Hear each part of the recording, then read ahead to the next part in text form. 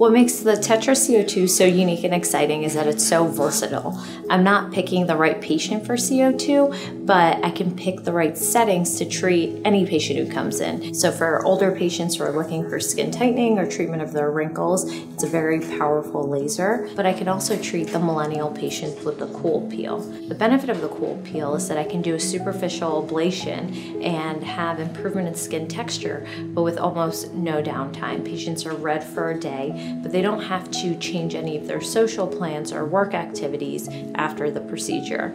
And what we've been doing in our practice is combining the CoolPeel with other technologies such as RF microneedling in order to offer both improvements in skin tightening and texture with minimal downtime. When working with CO2 lasers, it's good to know that the option is there to be aggressive and to get deeper into the skin and cause larger injuries. And here we can see with this experiment with a tongue depressor, the amount of injury we can create in something that doesn't even have water as a chromophore. And it's a great treatment for absolutely everyone. When I've had it done without any numbing, and the treatment is very quick and the recovery is very quick. I was red for a day, but I still went to work and did everything like usual.